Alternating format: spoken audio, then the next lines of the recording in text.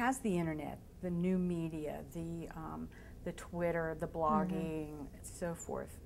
I think this is kind of an obvious question, but has it made public relations more or less ethical, and why?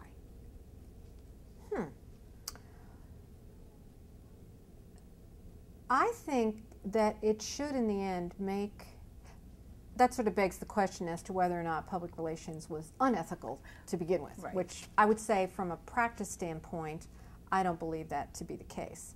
I have always believed, even before the advent of the internet in such a big way, that if you were doing some research for a company or a client, you were the PR person or the agency, and you were doing some competitive research, it would be patently wrong to call up a competitor and pretend, I'm a student, at X university, and I'm doing some, research on your company. Could you tell me about blah, blah, blah? I mean, a lot of people did that, and that's just wrong. I mean, that is not what our profession is about. I mean, one of the PAGE principles, the first one, tell the truth, right? So if you're predisposed to lie or to misrepresent yourself or your company, it doesn't matter, pre or post-internet, you're going to do that anyway. It's the same thing with Sarbanes-Oxley. If you were going to, like Enron, misrepresent and falsify and lie, cheat, and steal, essentially, Sarbanes-Oxley is not going to necessarily prevent that. That behavior will continue. So I think it's a sort of a behavioral issue. What I do think has changed is that due to all of the social media tools now to us, the transparency now is so much greater, and it's immediate. You really have no margin for error. There's, as we like to say, there's no place to hide. So actually that should be very liberating, and it should be very good for public relations. There are no more rocks that people can hide under, or if they can, not for very long. So I think what that has highlighted for our profession, however, is that we have to really be incredibly vigilant about transparency issues, not just the way we practice our craft, but for our organizations, whether they're our own companies or organizations that we work in, or whether we're agencies and work for them. I think that that is what has really changed, I think, forever the environment in which we operate in.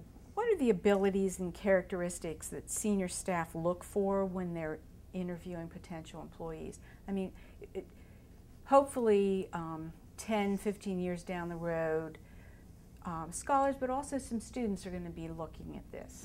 And okay. What are the kinds of things that they should know, that they need to understand? Well, I think certainly there's the technical part of our craft that changes. I mean, 20, 25 years ago, media pitching, for example, was an important skill. It isn't to say that that skill is not important in its current configuration today, and probably will look different again in 20, 25 years. Writing, I think, has always been, I can't imagine, won't continue to be important to us as in a profession. How you present yourself, how you present your ideas, those are important skill sets for our profession. I think there are others that are emerging. Perhaps they should have been as important 25 years ago, but I think that the skills for success in our profession are the ability to sort of see around the corners. We've been known as doers, we're the writers of the press materials or the statements, the messaging people. What we need to understand now in a much more integrated world, much more complex world, all the drivers that we have, the three main drivers that, the PAGE Society has identified between globalization, stakeholder empowerment, and the new media, or the, I'd like to think of it as social networking on steroids with the new media. But, those trends have really created a much more complicated environment for us, and the potential of public relations in that, I think, is huge. It's a great opportunity for us, but we have to really step up our game as professionals. We can't just go in the corner and write our thing or send emails out, or write the web page, or whatever the current state is of the communication side. We have to be leaders.